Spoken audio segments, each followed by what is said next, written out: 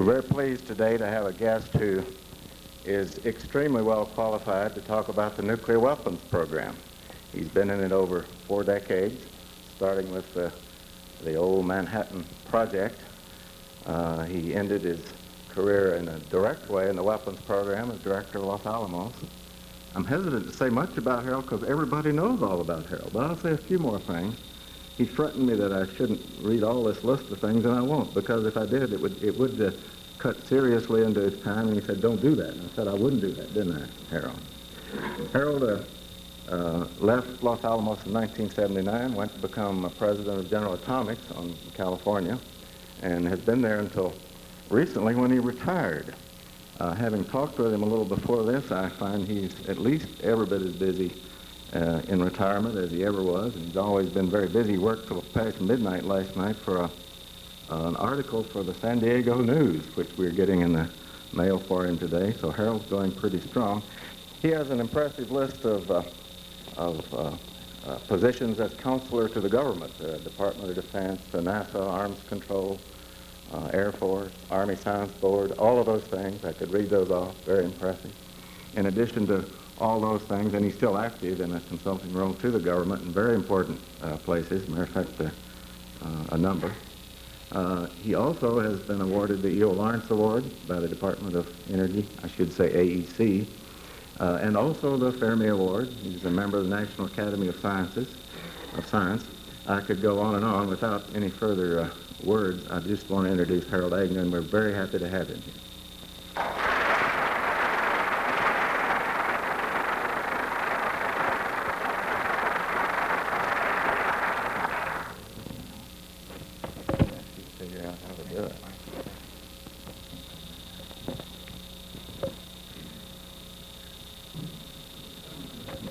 Oh, I see. It's got a little thing on it.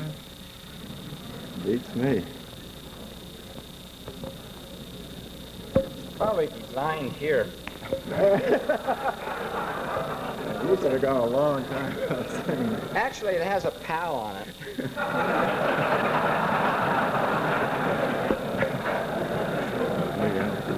You know, weak link, strong link. This has 2 weak links. You watch. Well, thank you very much, Tom. It's a pleasure to be here, see some of my old friends. And I do mean old friends.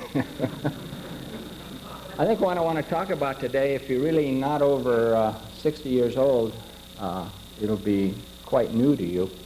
The rest of you will have the opportunity to correct my impressions. My wife says I'm in my anecdotage stage. But I wanted to sort of go through what some of us did in the early days and what you are carrying on, which I consider to be extremely important for the future of the country. Part of the reason for my wanting to give this talk stems from an experience I had, it must have been 8 or 9 years ago in Washington, when I happened to be in the Russell Senate office building in the South Rotunda. And there was a very large exhibit there, peace exhibit. And you'll find these peace exhibits now, Hiroshima and Nagasaki peace exhibits, pretty much worldwide. I was in Athens in May, and there was one there. And they're all pretty much the same. The particular one in Washington, in our in our national capital. And during the summer, visited by thousands of young school kids, if you've been there in Washington in the summertime. And it was a very large display. And the only pictures were pictures of Hiroshima, Nagasaki, which are pretty ghastly. No pictures of Pearl Harbor or Bataan or Hong Kong, Nanking. And I felt very strongly that there should have been half the exhibit exhibiting Pearl Harbor, Bataan, the big sign saying this is how it started, and then have the Nagasaki Hiroshima picture and saying this is how it ended, and then a final sign saying let's not ever let this happen again. That I would consider to be a fair peace exhibit. But that isn't the way they are. And over the years, there's been this continual, there's even an annual marathon now in Hiroshima, and there's this continual sort of put down of the United States and what we did during the 40s. And I would like to go back and sort of give you a brief history of what happened, at least as I saw it, as a person, very young, just wasn't even, I don't even think I was a technician when I got into this particular program. But you should remember that it was in 1932 that Chadwick discovered the neutron. And in deference to all my particle physicist friends, I would like to say, as far as I can figure out, it's been the only particle that's really been, that's done anything for anybody.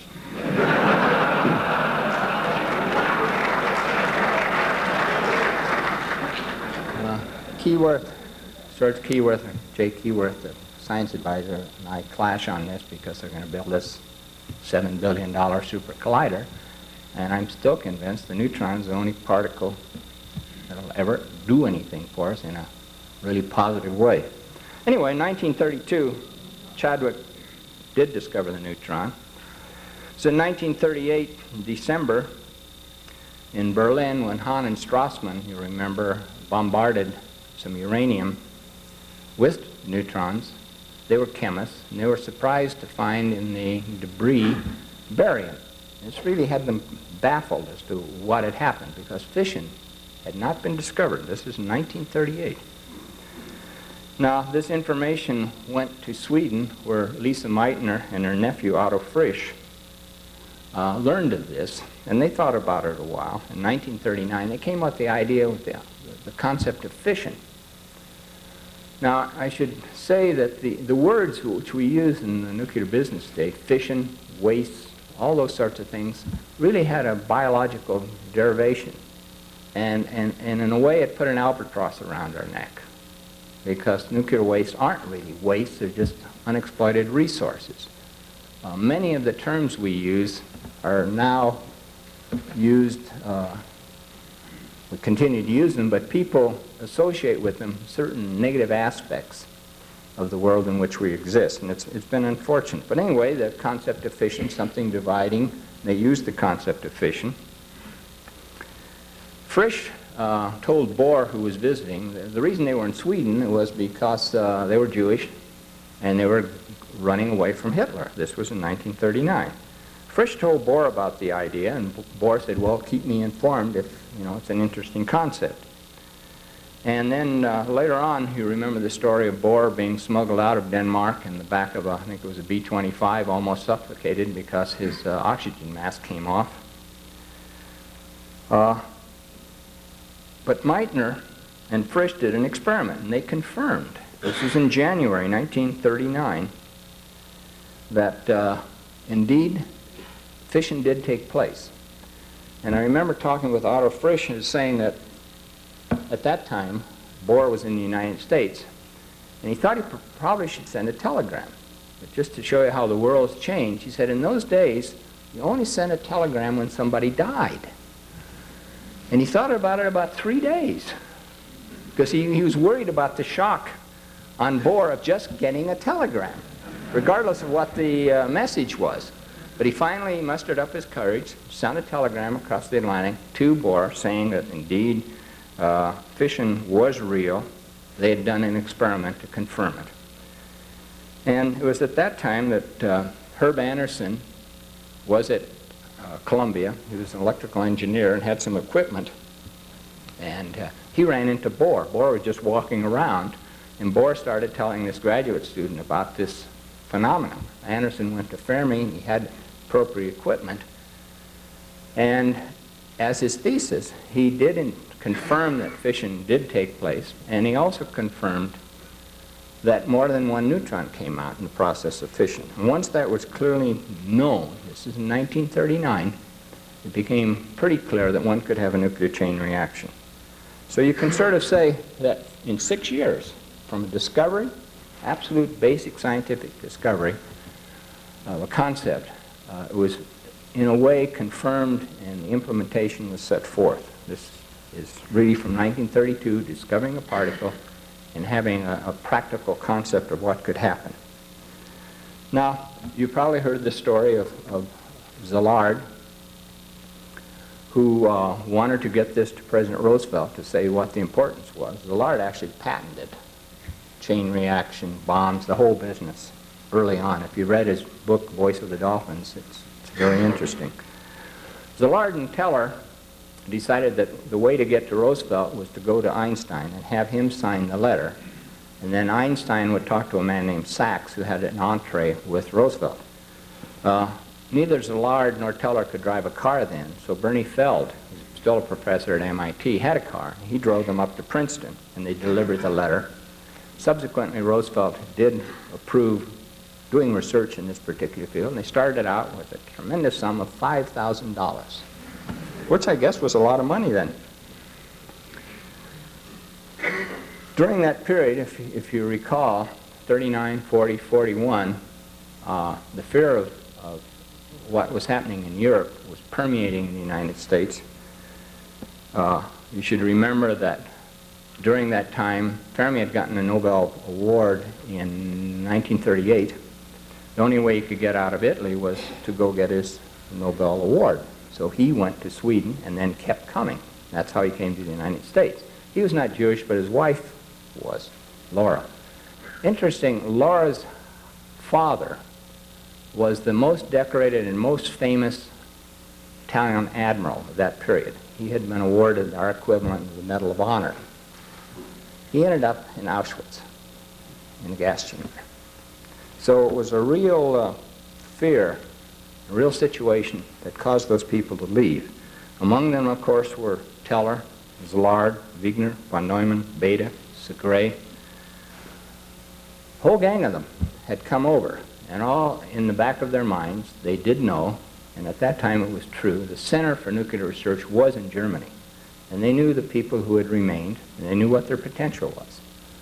So there was this gnawing fear that the Germans would achieve success in the nuclear field before we did. The project really started in July in 1941 at Columbia, where Fermi had put together what was called an exponential pile. You remember it was on 7th of December when Pearl Harbor took place. Before that time, many of my classmates had run off to Canada, not to get out of the war, but to get into the war. It was different than in the 60s. See, we were not at war, and it was against the law for us to do that, but these people had gone into Canada, joined the RCAF, and many of them were shot down in the Battle of Britain. In fact, the president of my freshman class at the University of Denver lost his life there. Of course, Hong Kong fell on Christmas Day in 1941.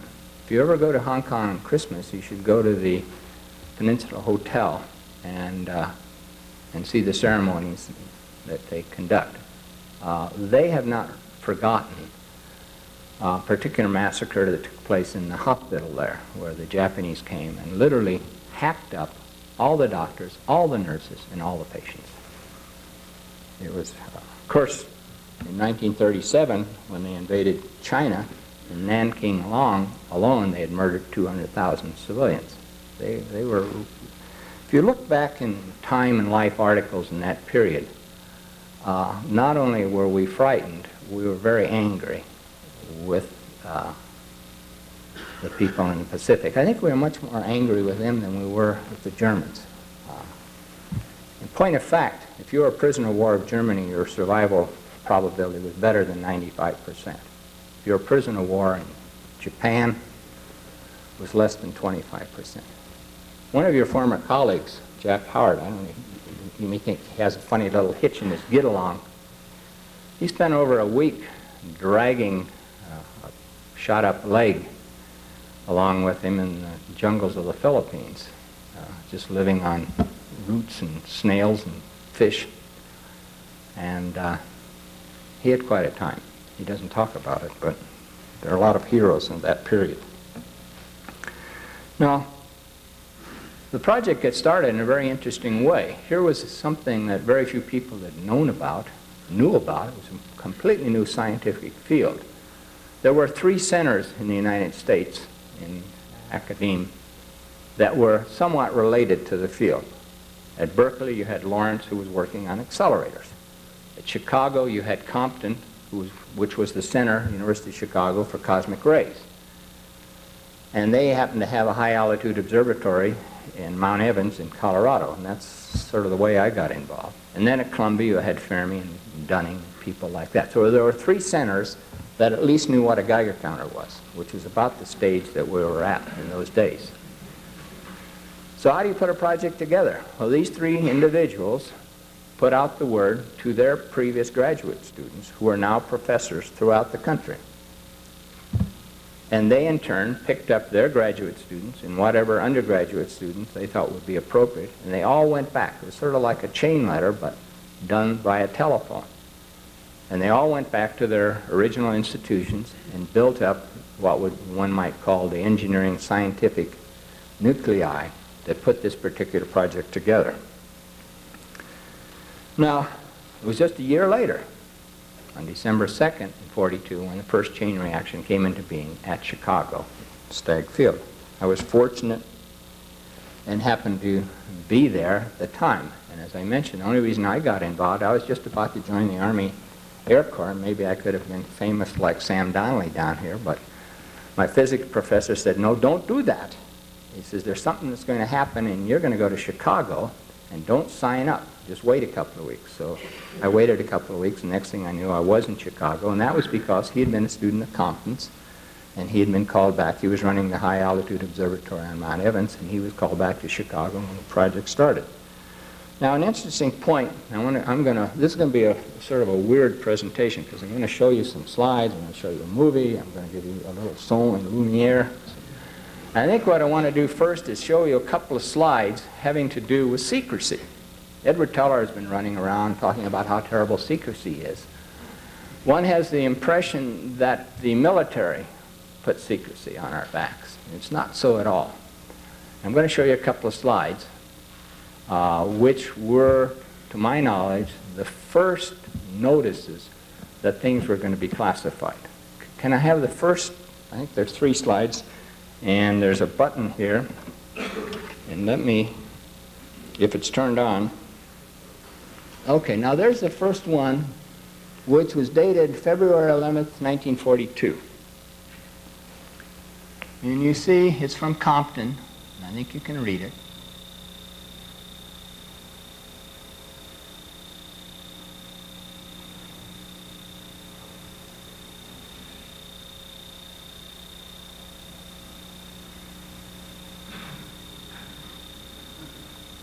Now, the interesting part is he chose a particular individual to write up the rules.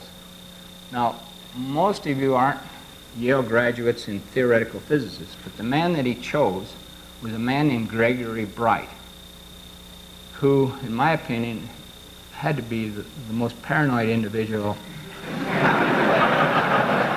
theoretical physics has ever had. Most of them are slightly along that line, but this guy was convinced that everyone was stealing his work. Second, he never got the credit he deserved. And third, if you ever talk to any of his graduate students, they really were in bondage for a long time, working for him. I think getting out of there must have been tougher than trying to get through ranger school today. Now, these are the rules. And I think there's probably too much here to read, but it was from Bright, and it was completely new.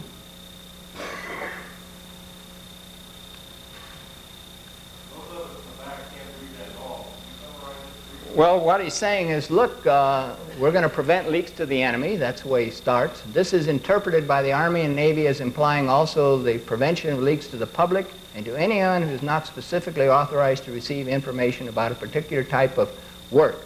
Through long experience, the Army and Navy have found out that secrets are kept best through a system of compartmentation of the information. The fewer persons who know about a secret, the smaller chances of escaping.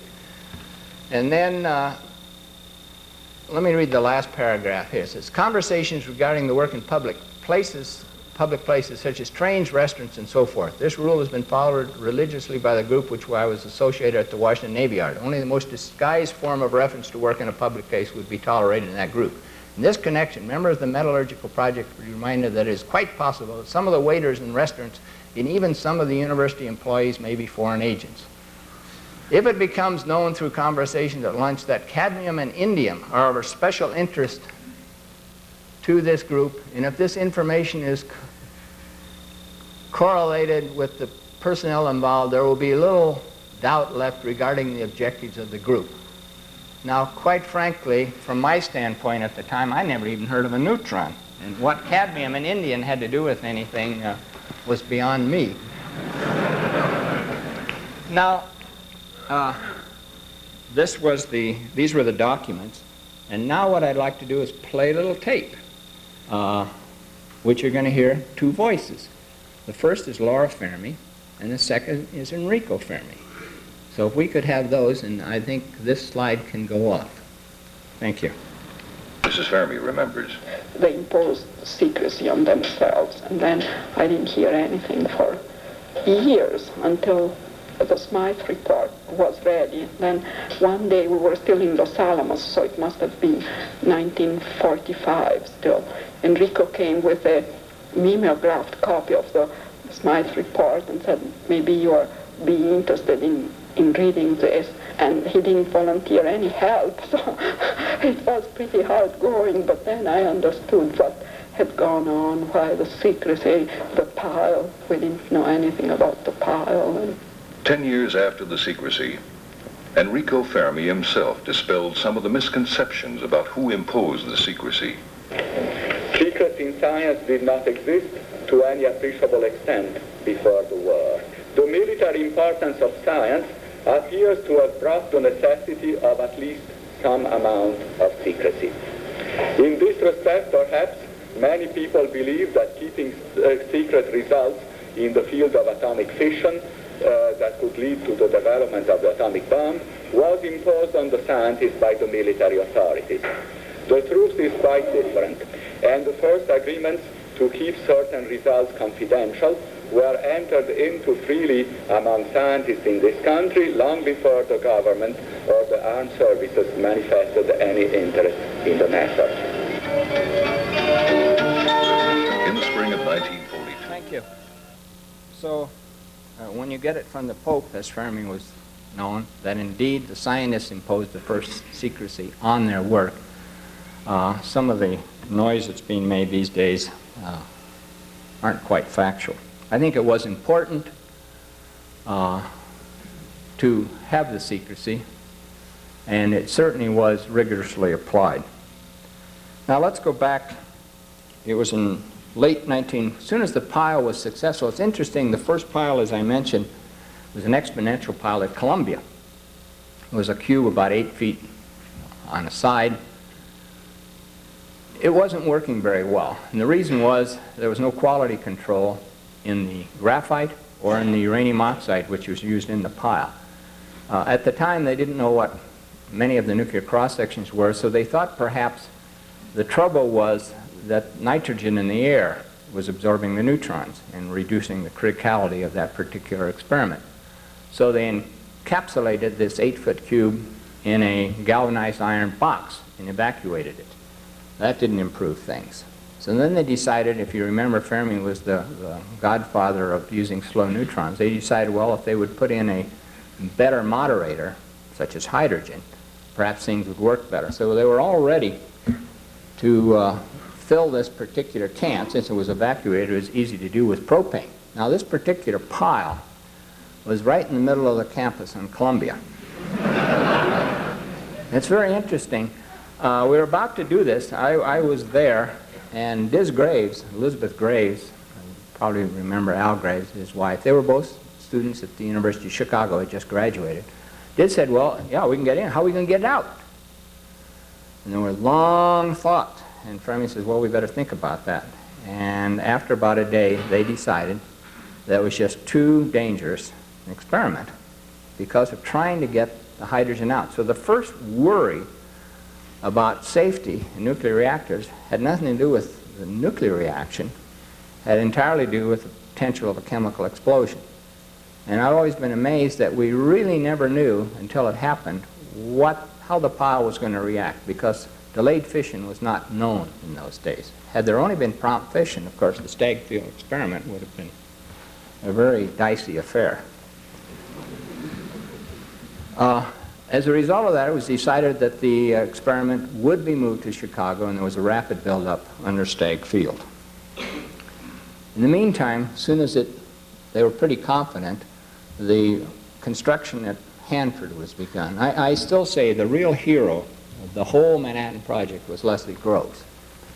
Had he been 6'4" and slim and had a proper military bearing, I think he really would have gotten the accolades he deserved. But in fact, he was sort of roly-poly, and he wore khaki uniforms and wore an overseas hat, and he traveled all the time. And I don't think he ever changed his shirt or his trousers or anything. So he just looked messy. He didn't look the way a proper military officer should look. But he absolutely had to be a genius to get all the projects together, get all these prima donnas working together. And he certainly had his neck out on the line by expending the funds he did. But he did it. He got it all done. There was a sign outside of Caltech in the early 30s. You know how they used to write on big rocks, "Jesus saves"? Well, one day at Caltech, some graduate student got up there at night and wrote underneath it, "Yes, but Millikan gets the credit."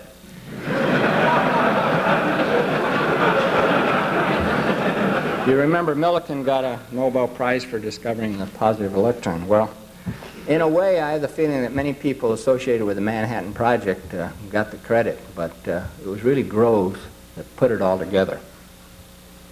And it was really a remarkable endeavor. If you realize, as I mentioned, 1932 a particle was discovered, 1938, 39 fission was discovered. And between 42 and 45, reactors were built, first time in the world. Metallurgy of an entirely new element was produced in kilogram quantities, plutonium. Isotope of uranium-235 was separated in quantity, never before done. Whole damn thing done in 3 years. And then taking those materials, the technology of developing a bomb was implemented. It was really a tremendous effort on the part of your uncles and fathers during that particular period. Most of you uncles and fathers, some of you were actually involved. Now,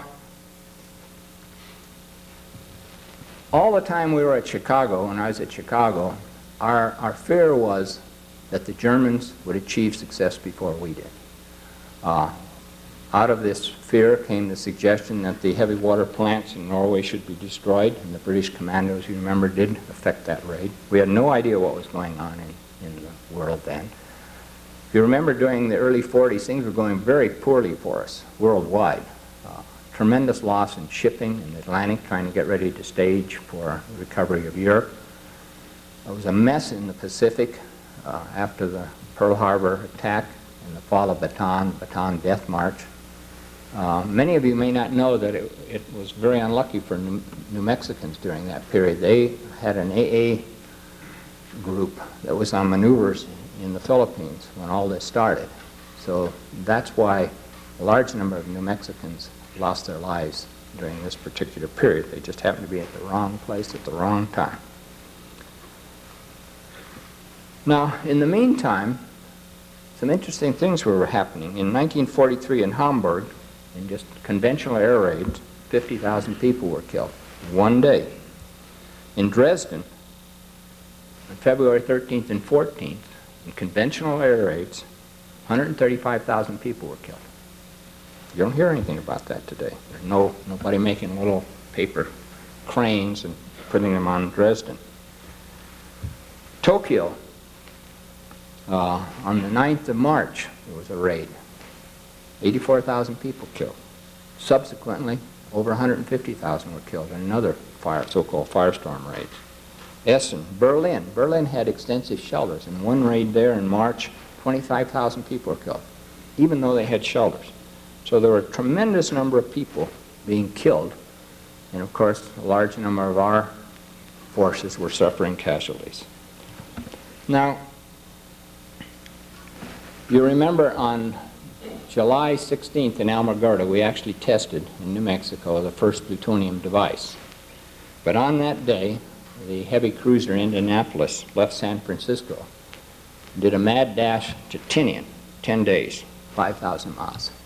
And what it was carrying was the uranium for the little boy, the first weapon to be used at Hiroshima. It arrived on 7/26, went to Guam. I should mention that all of this activity was under absolute secrecy. No one in the Navy except a few people knew where the Indianapolis was going and what its itinerary was to be. It left Guam on the 28th of July. It was going to Leyte. It was due there on the 31st. But on July 30th, it was hit by a Japanese torpedo and sank in 12 minutes.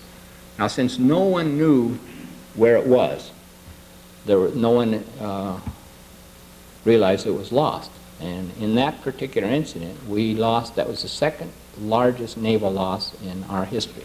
Out of a complement of 1,200 people on board, 900 lives were lost. It was on August 2nd that a routine just Navy patrol plane saw some debris, and that's how the remaining 300 were saved. So again, it was a very grim business. What would have happened had that particular ship been sunk on its way over? We'll never know, but obviously Tinian and all the islands were under surveillance by the Japanese. Now on August 6th, of course, is when we took off and went to Tinian, went to Hiroshima. 70,000 lives were lost. And the press rounds it up to 100,000, and the press rounds it up to 150,000. They keep increasing the number, but keep in mind that the number killed in Germany in conventional raids or in Tokyo was much larger. No one mentions that. August 9th, of course, there were about 40,000 killed at Nagasaki. Now, I guess part of my concern is that people seem to forget what we were endeavoring to do, which was to bring the war to a close, to win it and bring it to an end. Sometimes you bring things to an end, you don't win it. But our objective was to win and bring things to an end. Now you read today, many people say we should have had a demonstration. Keep in mind that on the first bomb, we only had one of those. It might not have worked, and that would not have been a very good demonstration. The senior military men of the time are now quoted as saying, we shouldn't have used the bomb. It was just a matter of time until the Japanese surrendered. But what would have happened during that time? Had we actually invaded, the thing that really depressed me when I was out there was seeing the number of hospitals that were being built. And again, if you look back in Life magazine, some of the declassified issues which they put out after the war, they had government documents, it showed that we were really preparing for 1,000 million deaths of Allied troops. And presumably if the Japanese had kept on, there'd probably been more than 10 million Japanese deaths. Now that's one aspect of it. Now of course the generals, again, in that period saying, well, eventually it would have happened, but a lot of people would have been killed. Not the generals, though. Keep that in mind. And another point that people completely ignore is you remember that just a week before Hiroshima, the Russians got into the war. Now, while we were invading, let's say, the South Island, Honshu, they presumably would have been invading the North Island, Hokkaido, and the other islands. They did invade some of the northern islands, and today they still hold those islands. I'm convinced that had the war been prolonged for several months, they would now hold Honshu, and probably Tokyo would be very much similar to the situation we have in Berlin. This clearly would have prevented any normalization of relations with China, and China would have really been boxed in by the Soviets controlling the Japanese islands. So a lot of history might have changed, and I think in a very bad way, had we not ended the war so quickly, in addition to saving lives. Now, I'd like to relate a little story before I show you some slides, and there's plenty of time for questions. When I was in NATO, I happened to be there one day in what was called the Air Defense Deputy. NATO command in Paris at that time was split up. All the various NATO nations each had a senior person who had a different area of responsibility. And the British happened to have the responsibility for NATO air defense. And the person in charge that particular time was a man named Air Vice Marshal Dennis Spotswood. Spotswood had, of course, been in the RAF all during the war as a young man, and had stayed in the service and had reached the rank of Air Vice Marshal. He subsequently became Air Chief Marshal of the Royal Air Force, and then he retired.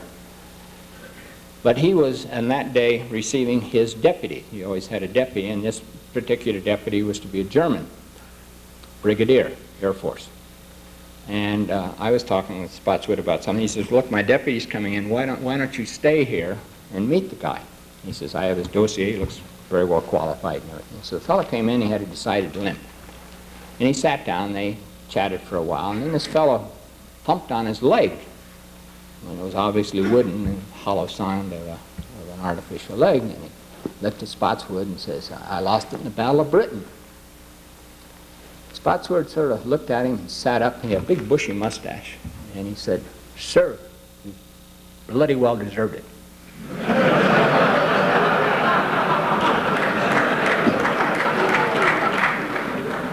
And that's the way I've felt whenever I see people going off to float their little boats and their candles.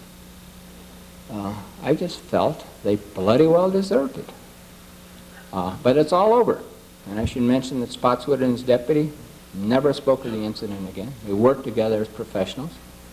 The same way we have very good relationships with our Asian colleagues today. It's all over. But I must say that I personally resent this year after year sort of continual reminding us of what had transpired, not in the context that we shouldn't let it happen again, but at least the way I take it, that we somehow were at fault. And I don't think we were at all. We didn't start it. Those colleagues of ours who lost their lives, people that had a long chunk, those that survived had a long chunk of their life sort of just used up. We did a very good job. I think we can all be proud of it. And I think what you are all doing here today is something extremely important. There's been no major war. And part of the reason, I think, is that for the first time, these weapons of mass destruction make it such that those who wage war, not wage it, but those who say we will start a war, make the decision. The decision makers, for the first time, are at equal risk with those individuals who actually have to go out and fight the war. So now what I want to do is show you some particular slides. Think about that. And when some of these young people say, you know, we've got to ban the bomb and got to get rid of it, say, yeah, you know, what's going to happen is the politicians and decision makers are going to put bows and arrows and axes and good old plain bullets in your hands, and they're going to tell you to go off and fight a war. And they're going to be completely home scot-free. Okay, let's look at some slides.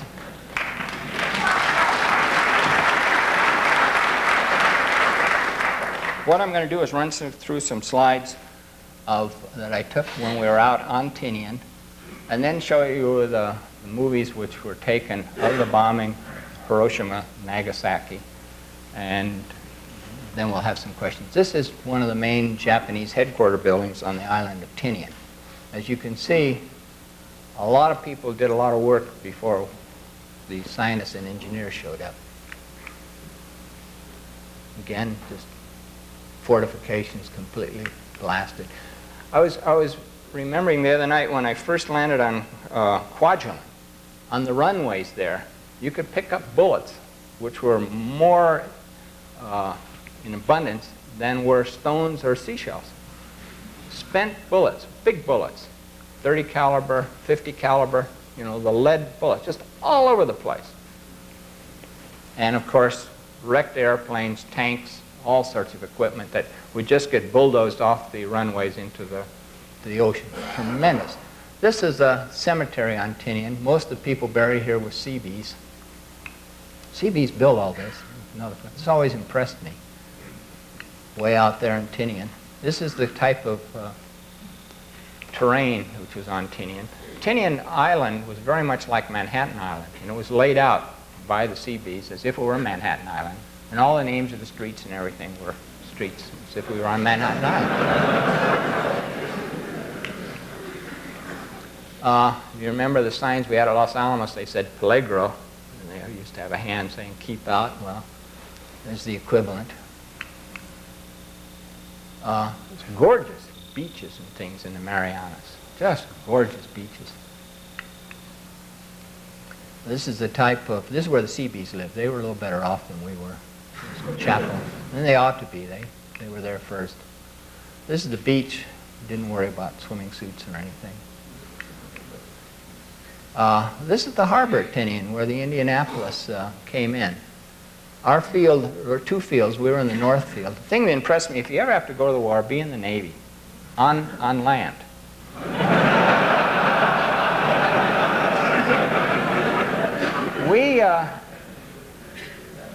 We lived in tents, and we had metal trays that you got your food slopped on. You stood in the rain to get it, and the water would fill up in the tray. You ate outside. When you got done, you had a big 50-gallon drum that had a fire on it, and that's the way you sloshed your tray again. And this is the way all the people on the North Island existed. I mean, the generals, Admiral Parnell, who was with us, all these people, all the same way. But on the south end of the island was a Navy field. I was invited. I had a college classmate who I found out was a Lieutenant J.G. in the Navy, and he invited me down. We would get a ration of a couple of Cokes a week. He had a really like a little Quonset hut, all of his own, with a refrigerator. And stacked next to the refrigerator were cases of Coke. And they ate indoors, had white tablecloths and napkins. And they were served. And afterwards, they had movies inside this big Quonset hut. They didn't even have to have... When we had movies, you know, it rains out there all the time, you'd wear your hard hats, and you couldn't hear the sound for the rain beating on your hard hat. So I suggest, if you ever have to go to war, be in the Navy on land. I think being at sea is pretty scary. This is Lord Penny, hard at work. You probably heard of Bill Penny. He was the first head of the British Atomic Energy Commission, their equivalent to RAC in the old day. He was a real super hawk, and is so today. No apologies from Bill Penny. This is Charlie Baker and Mort Kamak. Charlie Baker was the person who briefed General Spaatz after the raids. Spaatz and his whole entourage came to Tinian and to find out what this was all about. And it was very interesting. Spaatz came, and in those days, you remember, there was no Air Force. There was an Army Air Corps. And they had what I consider to be the best looking uniforms in the world. The pinks that they wore, and the boots, but they carried this, what do you call it, riding crop? Swagger stick. All right. Anyway, he came in with a whole entourage. He was the head, and then other generals and colonels, and they all came into this Quonset hut. It was extremely hot. This is the way we dressed. It was just awfully hot out there. And Charlie Baker was to describe to him what this was all about. And at the time, of course, there were no amounts of fissile material. We'd used up what we had. Presumably in a couple of weeks we could have had another Nagasaki-type bomb. But we did have the carrying case in which the plutonium had been transported out there. And the plutonium, the configuration of the plutonium was about the size of a grapefruit, small grapefruit. And the carrying case was about a cubic foot and was made out of beryllium, actually. And it had, or beryllium aluminum alloy, and had funny little heat dispensers sticking out all around it, on the end of which was a rubber cork, just to cushion the thing. It was a funny little box. Tried to increase the surface area. And well, anyway, Charlie Baker opened it up and pointed to the cavity, about the size of my cavity in my hand here, and saying, and the material in this cavity did this 20,000 tons, which was the number given. It was about 13 or 14,000. Spot sort of looked at him, and you could see, looking at this young guy, that he had the feeling this young guy was pulling his leg. And he was doing this in front of, you know, all of his peers standing behind him. And he stood there for a while, and he said, "Young man, you may believe that, but I certainly don't," and turned around and walked out. And the whole gang of them walked out. And it's not surprising. It's really hard to imagine that something weighing around 15 pounds, would they have the equivalent equivalent of 15,000 tons of high explosive. It's just something you have to get conditioned for. Well, that was Charlie's. That's me and with a guard. And that thing that scratched out is this case that had the nuclear material. After the war, the FBI came to my house in Chicago, where we were living in a garage. And he says, you have something that's classified that I have to get. And I said, well, I don't have anything. He says, well, you have photos. I said, well, yes, I have photos. And he went through them. He says, I don't see anything here. And one lesson I've learned, never volunteer anything to anybody. But I said, well, probably what you're looking for, you know, all bubbling with enthusiasm, is here I'm carrying the case that had the material for the Nagasaki bomb. He says, oh, yeah, that's it. I must have it. And I said, well, what if I just scratch it out? Isn't that all right? He agreed that that would be all right. So that's why I have that thing. Looks like, I don't know what it is down there, but you can see the size of the container, and that was a container that Charlie Baker. We all took turns. This is Bob Serber. I don't know if some of you may have heard Bob Serber, who was a professor at Columbia, a very outstanding theoretical physicist. The theorists worked hard. This is a view of the North Island. You can see Quonset huts. We lived in tents, actually. Now, this is the North Field. And there were 4 runways. You'll see this in the movie. And you notice most of the tails have circles with letters in them, depending on the various squadrons of the 509th Composite Group. The 509th was a completely self-contained unit. We had our own transport, everything. And if you saw that thing on CBS the other night, Tibbets made it very clear. His original orders were to be prepared to do a strike on Germany or Japan, or both simultaneously. So he had to have his own complete outfit. The thing that impressed me on this was, you see these 4 runways, there were about 450 airplanes there. That island in the back is Saipan. About 450 B-29s. That's a lot of airplanes. And when they would take off, there'd be about 400 in a strike. Now that's 100 airplanes per runway, and they're propeller airplanes. They would start about 2 o'clock, 2:30 in the morning to get over Japan early the next morning. It was about a 13, 14-hour round trip. So once they started, all night long, seemed like all night long, it'd take a couple of hours just to do the takeoff. And the next afternoon, they'd come back.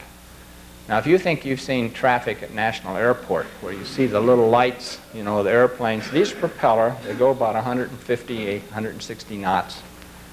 These things would be stacked up as far as you could see, 4 rows of them. Some engines would be smoking. You could see propellers that were feathered, and some of them, of course, never came back. And I'm quite sure that those particular individuals that had to do, I don't know, 30 or 50 missions before they could come home, or go for R&R, they certainly were delighted when the war ended. And they certainly didn't care how it ended. It was, to me, a very sobering sight to see these poor guys come limping in about every 3rd day. We get another view of Saipan in the background. You see the extent of the installation and the amount of effort, people, and resources which were out there. Now there, you notice, that's one of our airplanes. And it has that circle and a diamond, an arrow, Black Arrow Squadron. The night before we took off for Hiroshima, Tokyo Rose came on and said, "Oh, Black Arrow Squadron, we know all about you and we are ready for you." And what impressed me was the next morning when we went out to get in our, it was at night, went out, our airplanes didn't have the Black Arrow anymore. We had letters just like all the other boys. I thought it was sort of chicken, but it was prudent.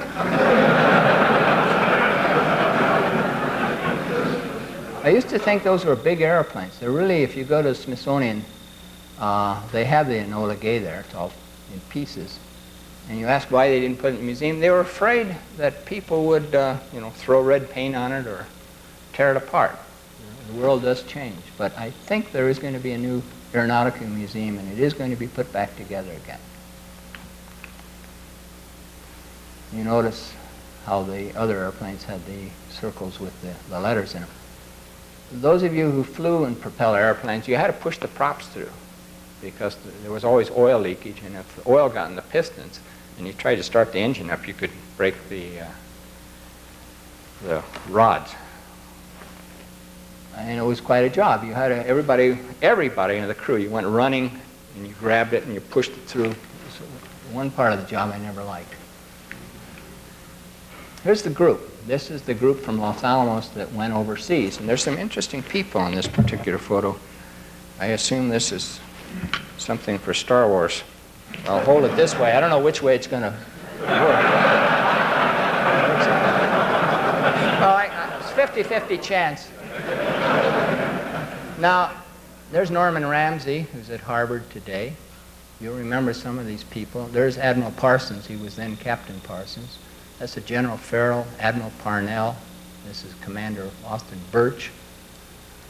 This is Dick Ashworth, who lives in Santa Fe. He was the chief person. He was the equivalent of Parsons on the Nagasaki raid. There's Serber, Bernie Waldman, Louis Alvarez, Larry Johnson, myself, and Alvarez. We flew on the observation plane. What we did was measure the yield using a condenser microphone and transmitting the blast wave back to us in the airplane and recorded it on film.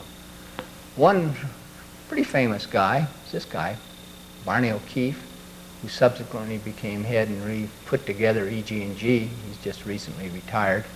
And actually Don Kerr is going to replace the fellow that's replaced him as head of EG&G. So Don will be sort of an executive VP in charge of their defense work. A lot of people here, Harlow Russ, Ed Dahl, I don't remember some of the names. I imagine there's some of the people here who subsequently came back down to Sandia when you were formed, 1946 I guess it was, split off from Los Alamos. This is Charlie Baker. Phil Morrison. Phil Morrison's in the news a lot today. Bill Penny. This is, to me, an interesting photo. The night before we took off, well, we didn't know when we were going to take off, but we were all called and told to come to this Quonset hut. And these are the crews of the 3 airplanes that went on the mission. There was one airplane that carried the bomb. There's Colonel Tibbets. Tibbets was sort of a loner. You can see that in this photo. There's nobody sitting really close to him on either side or behind him. He was a loner. Maybe he had to be that way. Admiral Parnell. There's Charles Sweeney, who was sort of the second in command. Sweeney was a pilot on the Nagasaki mission. Captain Parsons. Louis Alvarez. Myself. And there's Norm Ramsey, who was the head of the Los Alamos group.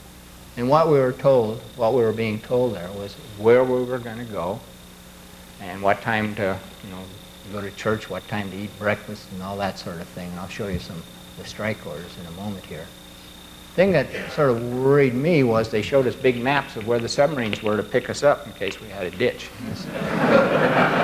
I had never gone on a mission before. Some of you who were actively involved in the war probably remember what your first mission was like.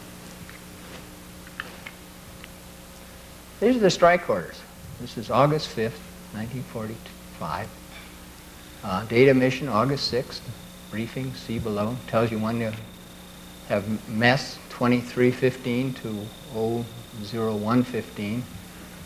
Lunches for these particular aircraft, trucks when they were supposed to be what they knew. Tells you the weather mission. These people flew out to look at the targets to see what the weather conditions were. Tibbets, Sweeney, that was our airplane, number 89, and the other guys.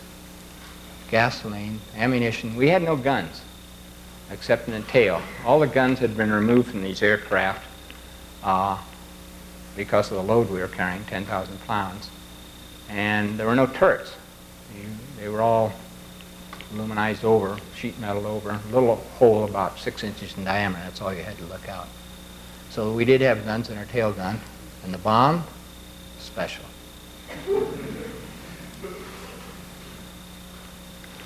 And this is a similar document from the August 8th for the August 9th mission. And you see the combat stripe, Sweeney, Our airplane again, 89. That was driven by a name named Bach. And again, bomb special. You notice the cameras were K-20s. Those are just single frame cameras.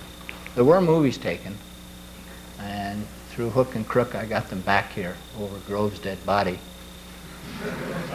Not literally, but it was quite a cat and mouse game, and then I finally got caught in Albuquerque here, and we cut a deal that we'd take them up to Oppie, and he would decide what would happen to them. The reason for my trying to do this was everything that we sent back to the lab we found that Groves took. So all the technical information data and everything we were sending back to the lab, he would first take. And many times Oppenheimer and the rest of people just didn't receive any of this. So my fear was if he got these particular films, we'd never see them either. Of course, I didn't know whether we had anything on the film because they were in cassettes, which was good. They couldn't process them out there, or that would have happened. They were also in color, which they couldn't process. We brought them into Oppie, and I'd called him from Albuquerque, told him what was happening, and these military, I don't know whether G2 or G3 guys that were on my tail, came up with me, and Oppie took the film and had arranged for a man named Julian Mack, who was head of photography at the lab then. And Julian took these particular sly, undeveloped films out to California, and the next day had them back. We gave copies to the general, and everybody was happy. The originals of all these things are now at the Hoover Institute at Stanford.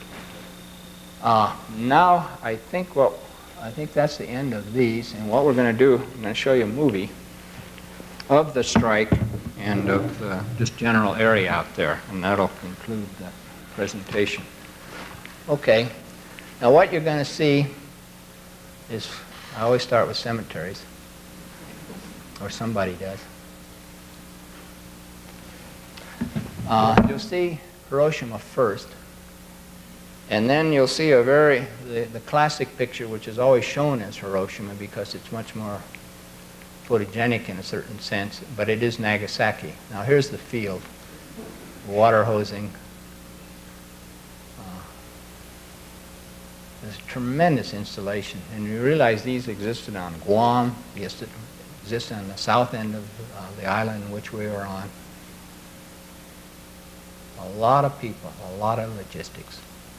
And when they'd have a single crash, that would close the runway, and sometimes if they had two runways closed on the beginning of a strike, the whole thing would be canceled.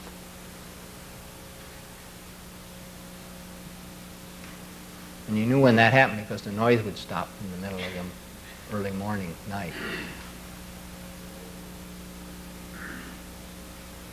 I think coming up, now this is all that exists of Hiroshima from a historical standpoint.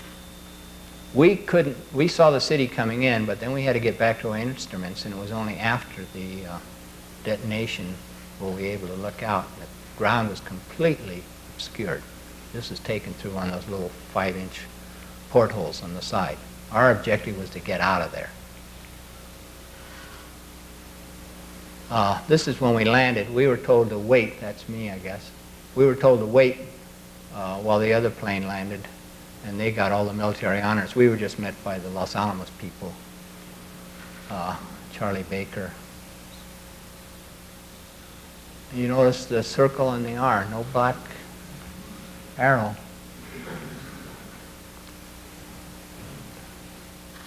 We were not experienced photographers.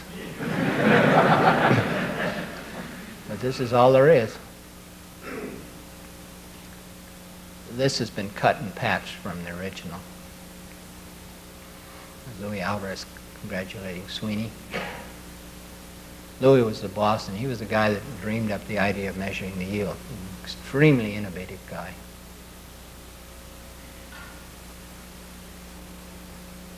That's Sweeney. Very dark. Now, this is the Nagasaki raid.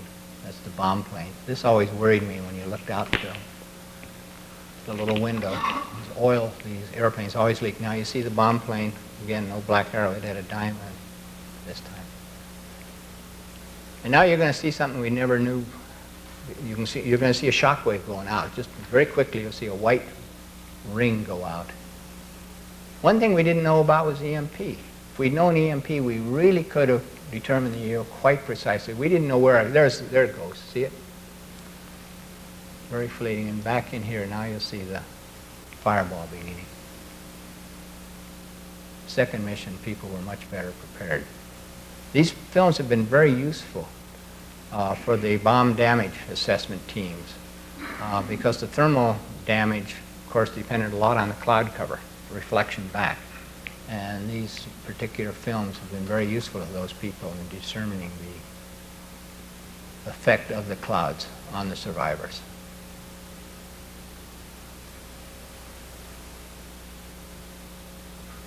No one had ever seen anything like this before.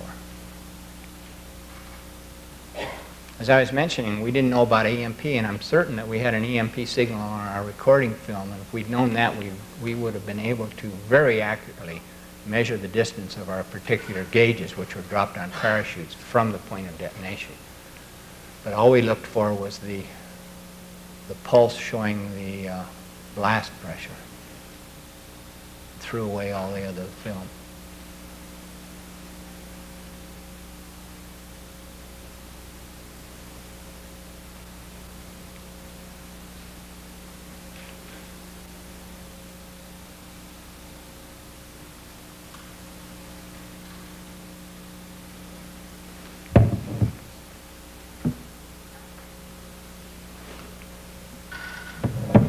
This is just a repeat for cameras in 2 planes.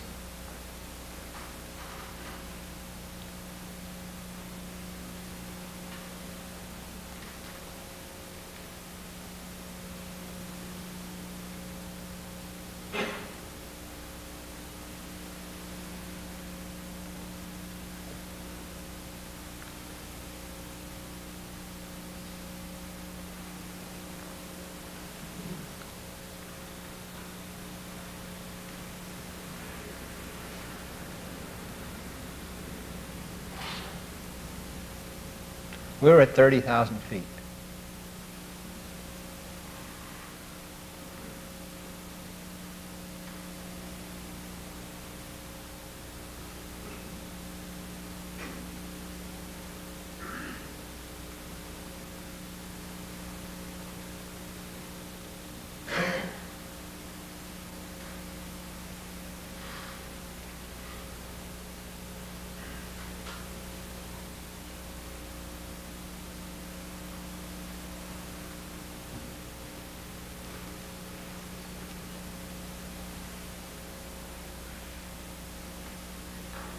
Okay, thank you very much. If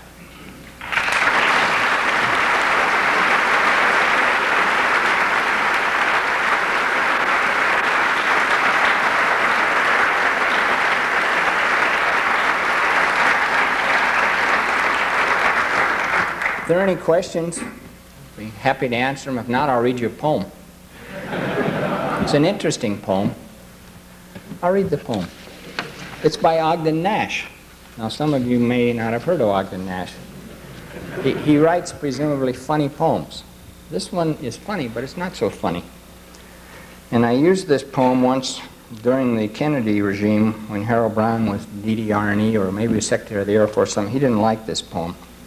The name of the poem is Jack Do Good for Nothing. A cursory nursery tale for tote baiters. Once there was a kind-hearted lad named Jack Do Good for Nothing, the only son of a poor widow whom creditors did importune. So he set out in the world to make his fortune. His mother's blessing and a crust of bread was his only stake, and pretty soon he saw a frog that was about to be devoured by a snake. And he rescued the frog and drove the snake away. And the frog vowed gratitude to its dying day. And a little later on in his walk, why, he saw a little red hen about to be carried off by a hawk. And he rescued the little red hen and drove the hawk away. And the little red hen vowed that whenever he was in trouble, his kindness she would repay. And he walked a few more country blocks, and he saw a bunny rabbit about to be gobbled up by a fox. and he rescued the bunny rabbit before the fox could fall on it. And the bunny rabbit thanked Jack and told him anytime he needed help, just to call on it. And after all this rescuing, Jack was huffing and puffing. And a little further on, the snake and the hawk and the fox jumped him. And out of him, they beat the stuffing. They even stole his crust of bread, and each ate a third of it. And the frog and the little red hen and the bunny rabbit said they were very sorry when they heard of it. You see, Jack, against a cardinal rule of conduct, had been a transgressor. Never befriend the oppressed unless you are prepared to take on the oppressor. Thank you. That's a message.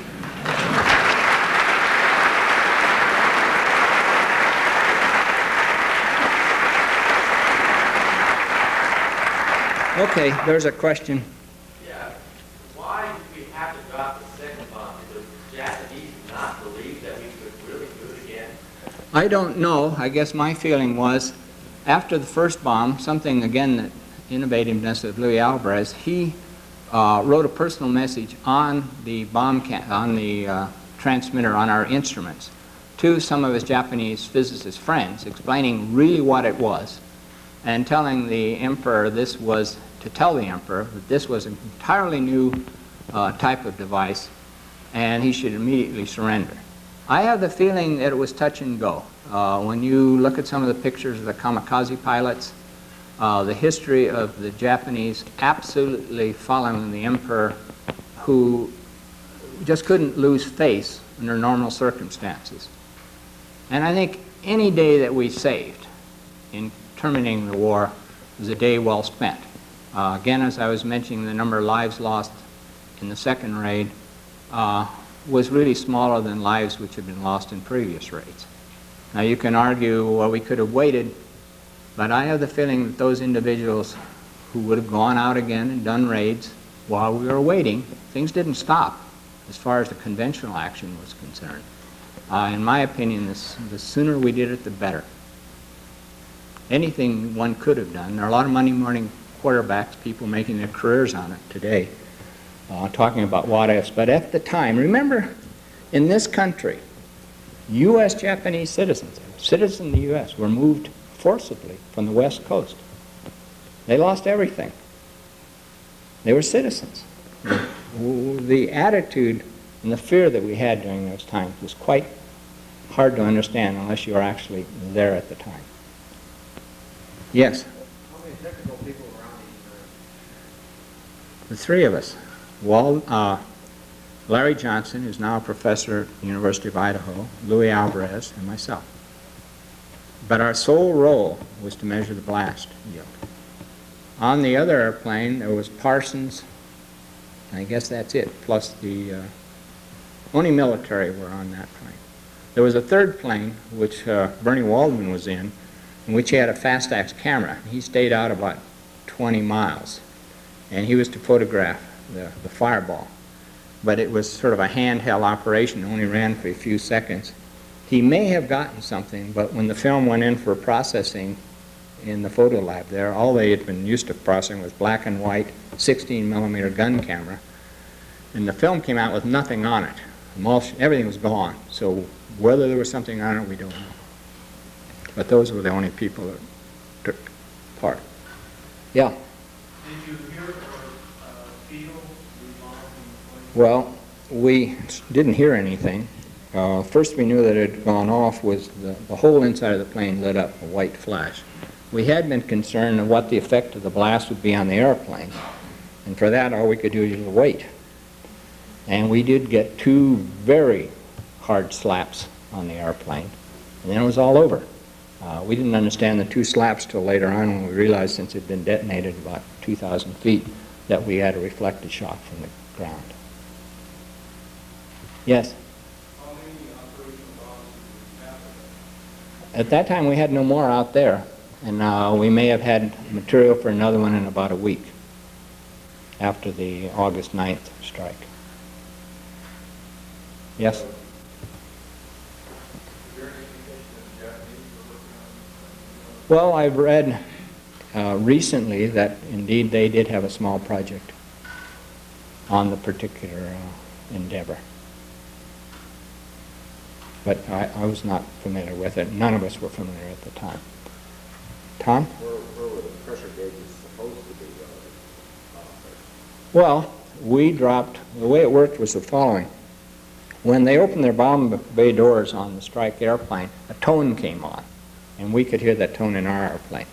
And that meant that we should open our bomb bay doors. And what we had were condenser microphone gauges and canisters about 3 feet long, about a foot in diameter, attached to chest parachutes, and they were in our bomb racks. When the tone went off, that meant the bomb had been dropped. So we dropped our bomb, dropped our canisters on these parachutes at the same time. It's interesting, in the press at that time, the Japanese press thought the bomb had been dropped by parachute. That's what the first reports were, actually our gauges. So we had been testing things that went over down here in Albuquerque, and we expected the drop time for the bomb was about 42 seconds. And we knew approximately how many 100 feet the parachutes would drop, and we knew approximately, well, we had ballistics on the bomb, so we were pretty close, but I suspect we could have been a quarter or half a mile off in actual distance. Okay, thank you very much.